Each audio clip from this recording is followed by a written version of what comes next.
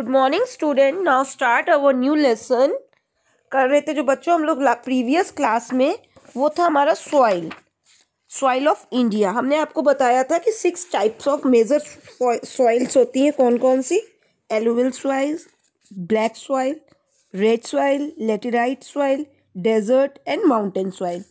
इन सब के सॉइल के बारे में हम अब बाइफिकेट करके पूरा पढ़ते हैं कि एक्चुअली ये मेजर सॉइल है क्या। Page number 74, alluvial soil. देखिए इनकी पिक्चर्स भी बनी हुई है, ड्रॉ हुई हैं। इन सबको देखिए। Alluvial soil is found in states of Punjab, Uttar Pradesh, Bihar, waste Bengal, Orissa, Assam and parts of Rajasthan. ये सॉइल कहाँ कौन कौन से स्टेट्स में मिलती है? पंजाब में, उत्तर प्रदेश में, बिहार में, वेस्ट बंगाल में, पश्चिमी बंगाल में, उड़ीसा, असम और एंड पार्ट्स ऑफ राजस्थान में मिलती है। इस सॉइल में क्या होता है बच्चों? Fine silt blot down by the reverse from the northern mountain, so it is extremely fertile. ये नॉर्थन माउंटेन्स के पास है। ये सॉइल इतनी फर्टाइल होती है, इतनी उपजाऊ होती है एलुवियल सॉइल, कि इसमें हम क्या क्या उगाते हैं? गेहूँ, चावल, शुगर केन, गन्ना, दालें, mills, oil seeds and jute are grown on this soil. तो बच्चों आप जानते हो पंजाब का गेहूँ बहुत ही अच्छा माना जाता है। A1 क्वालिटी होती है उसकी। राइस, शुगर्स, ये सब बहुत अच्छे होते हैं इन स्टेट्स के, क्योंकि यहाँ की जो मिट्टी है वो इतनी उपजाऊ होती है कि ये सब जो हम लोग ले रहे हैं, पल्सेस ले रहे हैं, वीट्स ले रहे हैं, ये उतने ही मिट्टी के कारण उतने ही उपजाऊ हो जाते हैं। तो देखिए, the soil is made of fine silt brought down by the rivers from the northern mountains, so it is extremely fertile. Wheat, rice, sugarcane, pulses, mills, soil seeds and jute are grown on this soil. अब पढ़ते हैं black soil. बच्चों हमने alluvial soil पढ़ी, अब हम पढ़ेंगे black soil. Black soil के बारे में देखिए। Black soil is a found in state of Maharashtra. ये कहाँ मिलती है हमको? ब्लैक सॉइल महाराष्ट्र में मिलती है। और कहाँ होती है? गुजरात, मध्य प्रदेश, आंध्र प्रदेश, तेलंगाना एंड तमिलनाडु। इस सॉइल का क्या होता है? लावा रॉक्स होती हैं। जो लावा रॉक्स होती है ब्लैक इन कलर, वो कौन से रंग में होती है? काले रंग में होती हैं। इनमें क्या होता है? Very high percentage of Hume's. ये क्या? क्ले के लिए, मिट्टी क्ले के लिए। It is rich in clay. This soil is also known is the Regar soil. अगर हम इसका दूसरा नाम दें, इस सॉइल को ब्लैक सॉइल ना कहें तो और कौन सी सॉइल कह सकते हैं? रेगर सॉइल। ये भी बहुत फर्टाइल होती है। ग्रोइंग ये सबसे अच्छी किस चीज़ की खेती के लिए होती है? शुगर केन, गन्ने के लिए, कॉटन के लिए और ग्राउंड नट्स के लिए। सबसे अच्छी खेती इन सब तीनों चीज़ों की यहाँ पर होती है। कौन सी सॉइल में? ब्लैक सॉइल में। इसका दूसरा नाम है रेगर सॉइल।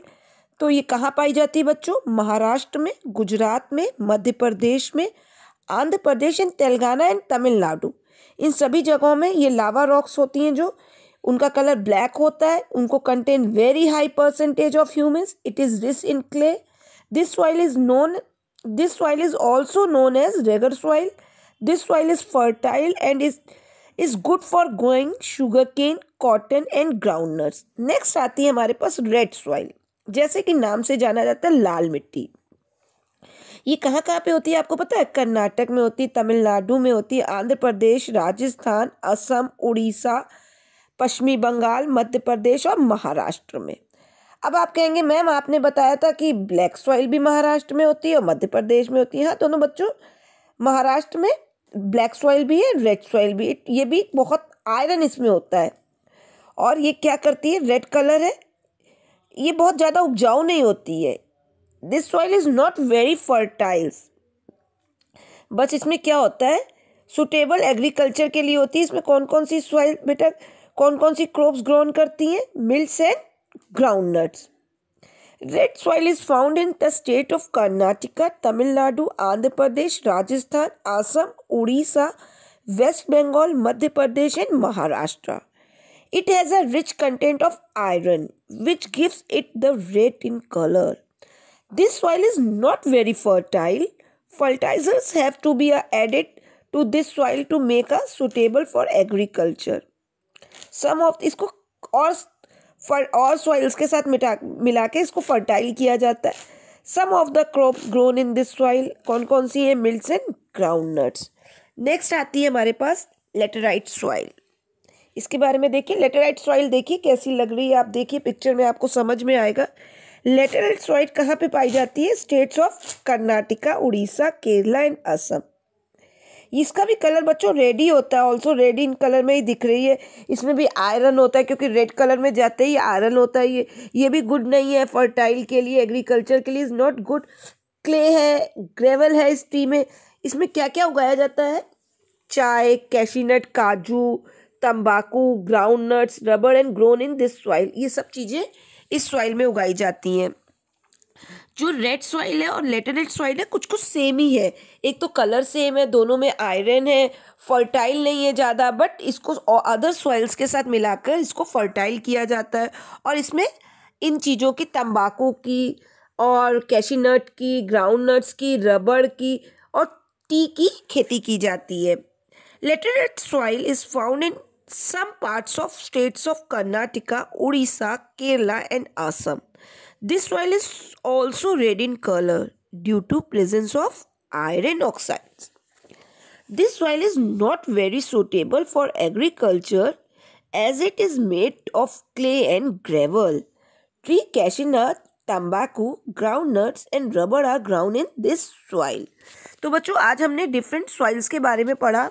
नेक्स्ट हम पढ़ेंगे डेजर्ट सॉइल, माउंटेन सॉइल और फिर एरोसिन एंड द कन्वर्सेशन। ये सब हम अपने नेक्स्ट वीडियो में पढ़ेंगे। तो आज का हमारा असाइनमेंट सुनिए बच्चों। आज हमें असाइनमेंट में क्या करना है?